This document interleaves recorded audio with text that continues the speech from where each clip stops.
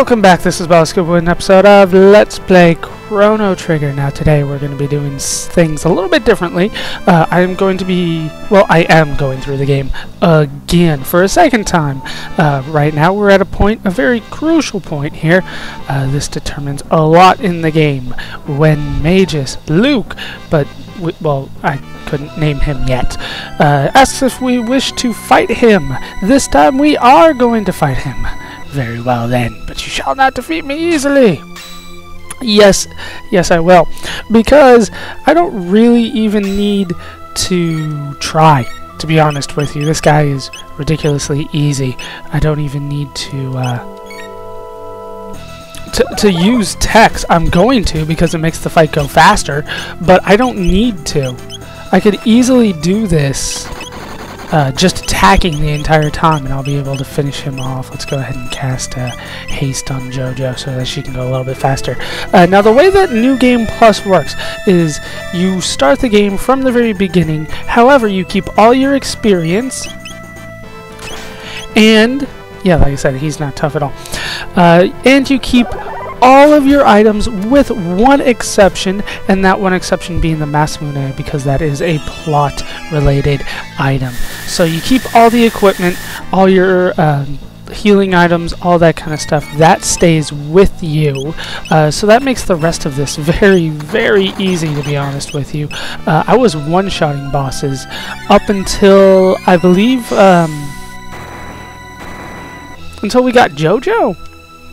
You know, I just was not having a problem with enemies at all. Press X to win is how this works. Now, if you defeat Magus here, if you defeat Luke, obviously he is not going to join your party. And this affects a lot of what's going to happen later on. You get 3,000 experience points for beating him, 4,000 gold. I don't know how many tech points, because it doesn't matter. I don't get tech points anymore. I don't think you get any normally for this boss fight, though. Defeat me, and you will break the curse on Novin. Yes, we will. If you want to bring Vash back, find Gaspar, the Guru of Time. So, he does still tell us how to get Vash back. This is the point of the game where we have to get his clone back. But, because we have defeated Magus, well, we get the amulet back, and, well, he's gone. You can't get him back if you defeat him here, and he will not join your party. But that's okay. He didn't have any dual text or triple text sometimes. Anyway, he did have a few triple texts, but you need the rock in order to get those. So, with that out of the way, we can continue on to the next variation that I'm going to be showing off. For our first variation, we are back in Lean Square doing some of the mini games that we have in here. It didn't feel right doing this one in the main series, so I'm gonna be doing this all now. You need Vix is the one in the middle here. First of all, you need to have every single character rotate to the front part, and then as a result, you get a Poyozos doll for each of them. Now, of course, if I had Luke with me, he could give me a 7th Poyozos doll.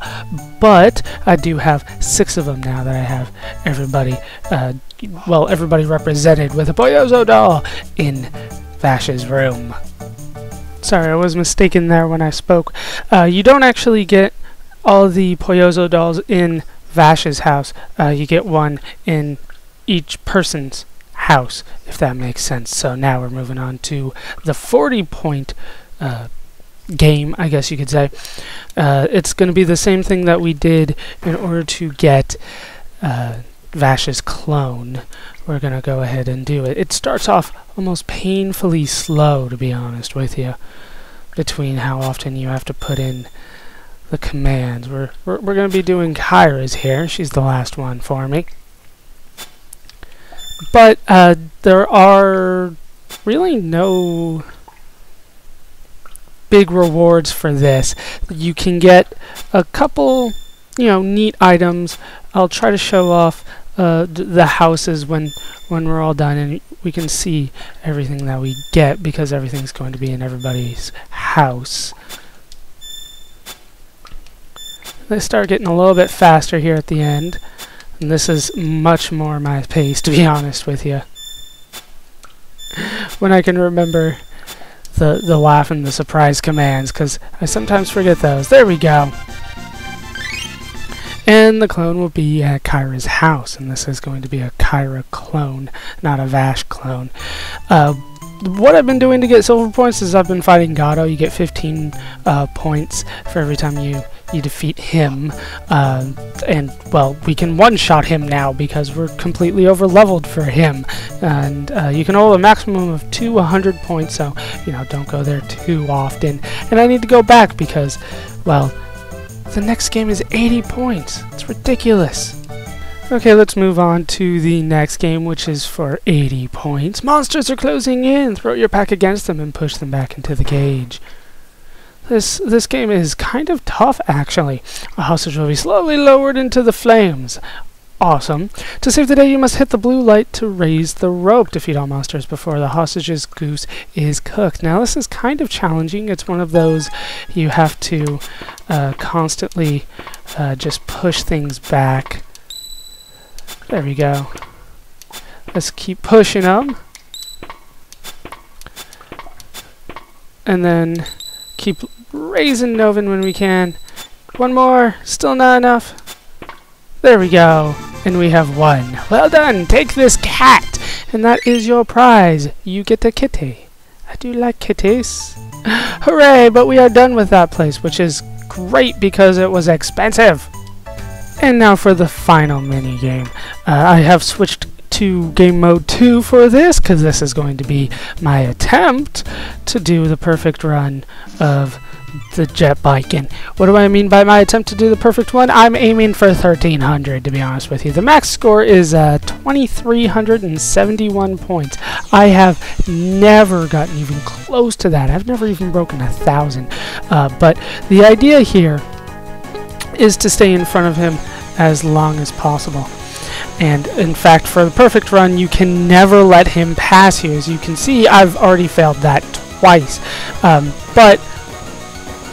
Oh god, I've never been able to do this, and I have no anticipations that I'm ever going to be able to get a prize from this, but you can. I'll go over those once I get a chance. This is the best way I've heard in order to take care of this.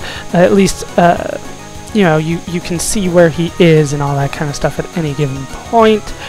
And then I did win, and I broke 1,000 points, so that's a new personal best for me. But like I said, the prizes don't start until you get to 1,300, which I've never been able to do. You get 5 mid-tonics for getting 1,300 points. It says mid-ethers, but they're actually mid-tonics. Then you can get a power tab for the first time that you beat 1,500 points. Of course, you know, yes, new high score. I'm very happy with that, to be honest with you.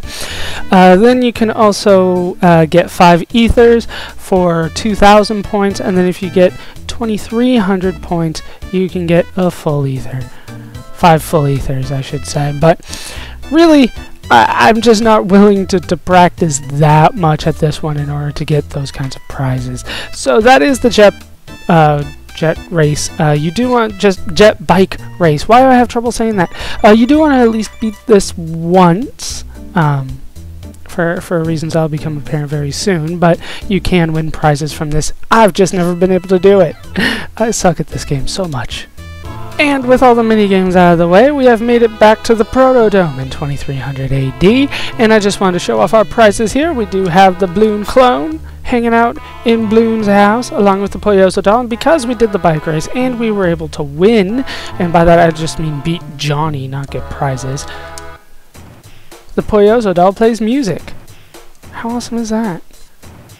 Kind of nice music, actually. I don't recognize it from anything, though. Oh, there we go. There's some music that I recognize. But that's it for Bloon's house.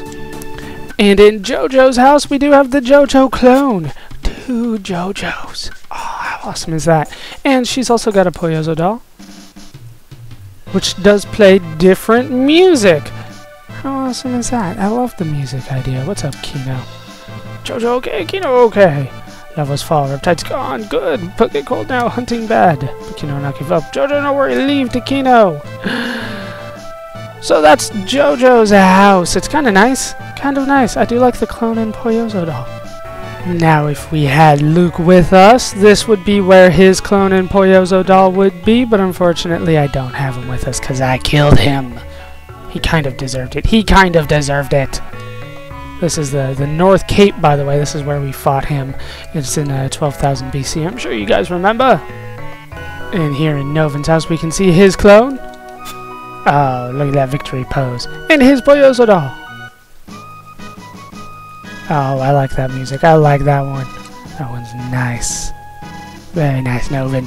I like your place. Your pad. Ah, frog. And now it's on to Kyra's house. Now, Kyra's a little different here. She has the clone over here. However, the Poyozo doll is not in that room. It's the only one that I know of that is in two different rooms. Here's the Poyozos doll.